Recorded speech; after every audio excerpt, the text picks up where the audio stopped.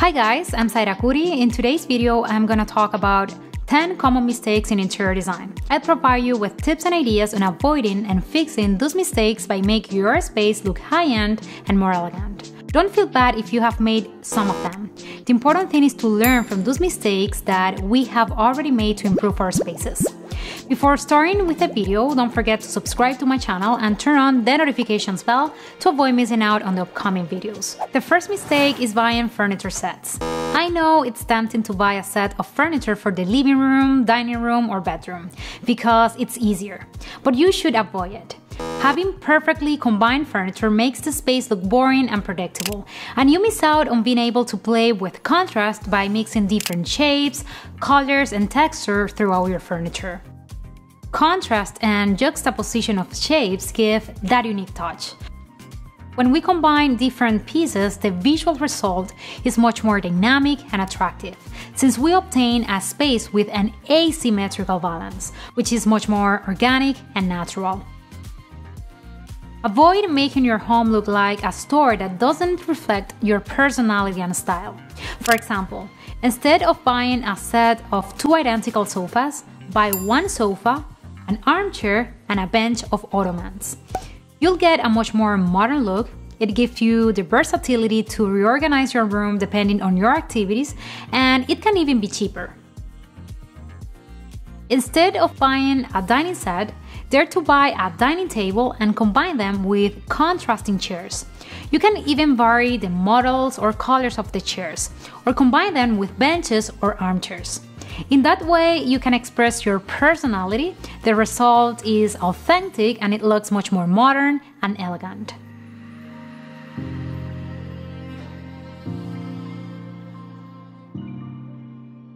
If you have made this mistake already, use your creativity to make the most of that set of furniture you already have at home.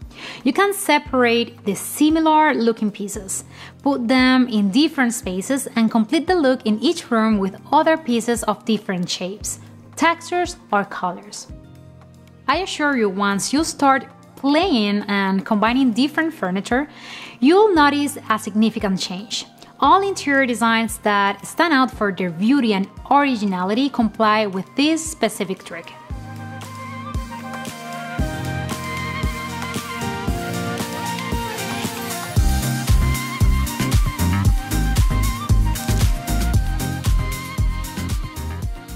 The second mistake is to use old-fashioned lamps on the ceiling or leave the light bulbs uncovered. This makes a space look outdated. And worst of all, the lighting effect will make your space look and feel uncomfortable. If you have one of these old-fashioned lamps or bulbs without a screen that softens the light, I recommend that you pay attention to this. There are many attractive and cheap options in the market that I assure you will radically change the appearance of your interiors and the lighting effect. If you have a bunch of these old-fashioned lamps at home and you're not ready to change them all, you can start by replacing them by zones. Obviously, starting with the most visible areas in which you spend the most time with your family and friends. If you are in this situation and you want to refresh and make your room look much more elegant, I will leave you a list of some of my favorite models that you can find on Amazon.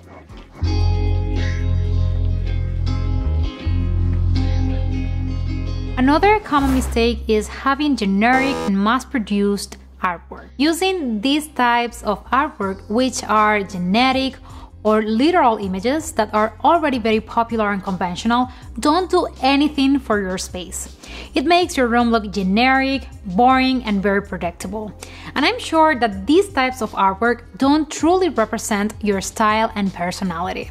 I know that a painting made by an artist is a luxury that not everyone can afford, but I must tell you that you can be creative choosing your art pieces.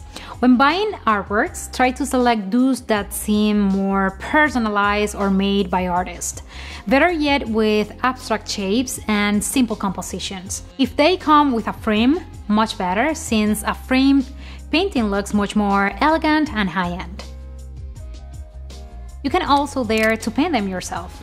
It's simpler than it seems, especially since now the trend is to have minimalist pieces composed by textures and basic and organic shapes. I must confess that I have done it for projects which I needed an artwork with precise dimensions that I couldn't find in stores. I believe that we are all artists. The important thing is to explore and dare to create. Just look for inspiration and evaluate the colors you have at home to make your piece of art. Remember that minimalist pieces are very trendy and easy to replicate. I think they are better options than hanging generic artwork that you've seen before. The next mistake is placing curtain rods at different heights when the windows are in the same room. Never place curtain rods at different heights, even if your windows vary in size. Identify the average height of all your windows and position all the curtain rods or rails at the same level. This applies to different but similar windows, not double height windows. If you have double height windows in the same space, place all rods or blinds at the same height for all the big windows in the room. By doing this, the space looks and feels more organized and coordinated, making the room look more unified and in harmony. By the way, in case you're in the process of hanging curtains, I have a whole video talking about curtain mistakes and how to fix them. I'll leave the link up here and in the description below. There you'll learn everything you need to know to place your curtains like a pro. Another common mistake is to add an excessive amount of plants to your interiors. I love nature. I always recommend it indoors. I think plants are necessary to soften and give life, texture, and color to an interior. However, we must be careful with the amount we use and how we distribute them in the room. Plants are as expressive as any work of art. In interior design, they are used to create focal points and to add color and texture. That's why it's recommended not to go overboard. We must use them strategically to make our space more sophisticated. It's important to choose only a few plants and distribute them evenly in the space. Take advantage of tall plants in rooms where the furniture has a similar height to emphasize the vertical lines and break the monotony. Use medium-sized plants to soften the shapes and the straight angles and lines of furniture and the architecture. Remember that plants in interiors play a role similar to a work of art, so pay attention to every detail. Make sure the plant looks and is healthy. Don't forget to put it in a pot that complements the style of your home. This is not expensive. There are many options for pots of different materials and textures or baskets made of natural fibers that can look spectacular in your home.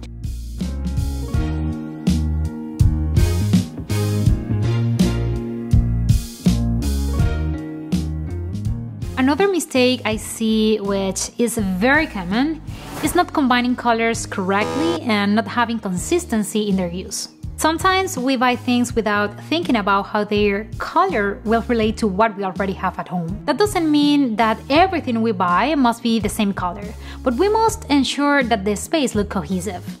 I recommend that you know the color palette you have at home to have a clear idea of what colors harmonize with your home decor. Identify the dominant, the secondary, and accent colors. Establish your basic color palette and stick to it when buying new pieces.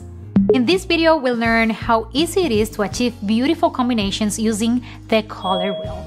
If you want to add another color to your palette, you can use the color wheel to get a perfect color combination. For example, if we use neutral tones at home as the predominant color and green as the secondary color, you can use accents in complementary colors such as pink or red.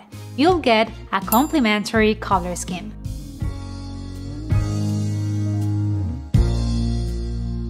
If you prefer a less intense look, you can combine your neutral colors and green with blue and bluish green tones. You'll get an analogous color scheme.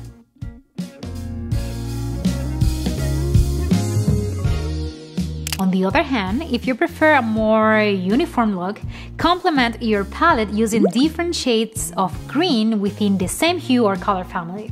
You'll get a monochrome color scheme.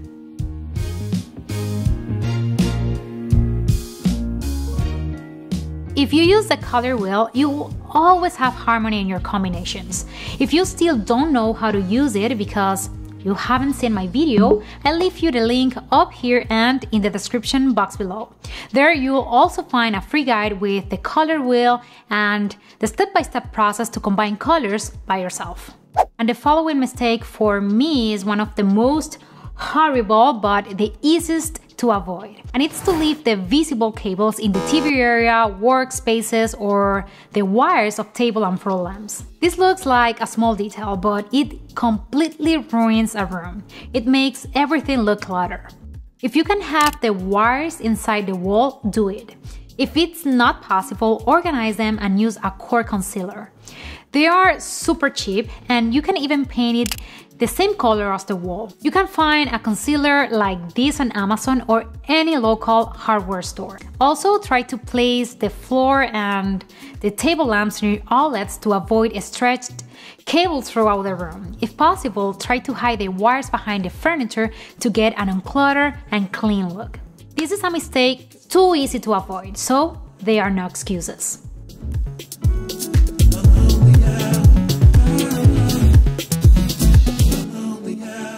Another common mistake is using too many cushions.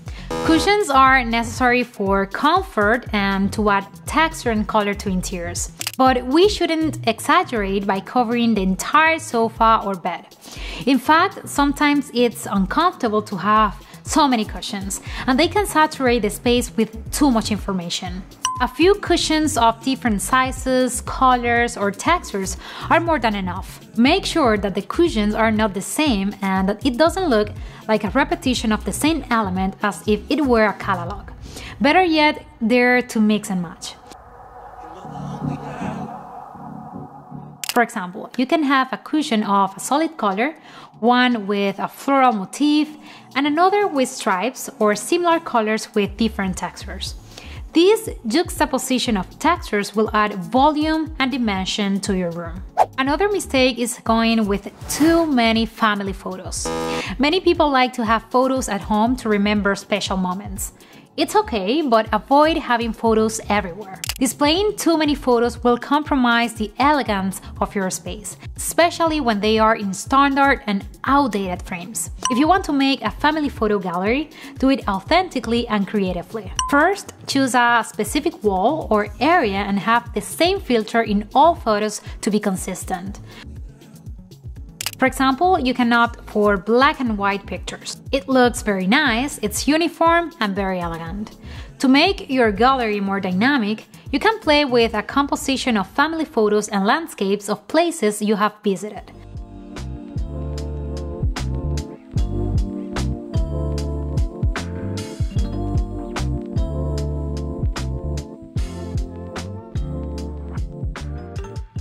The last mistake is to position all the furniture against the wall.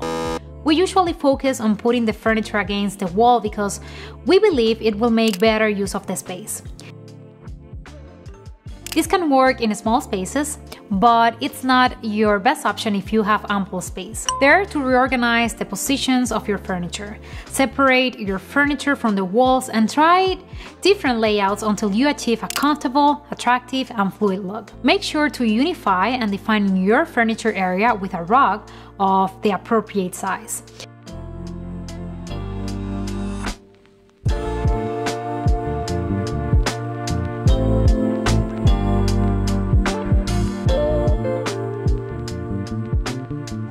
I hope that you have learned something new and that this information will help you avoid or fix some of these mistakes in your home. If you like this video, hit the like button, don't forget to subscribe and turn on the notifications bell so you don't miss the upcoming videos. Thanks for watching, have a beautiful week, see you in the next one.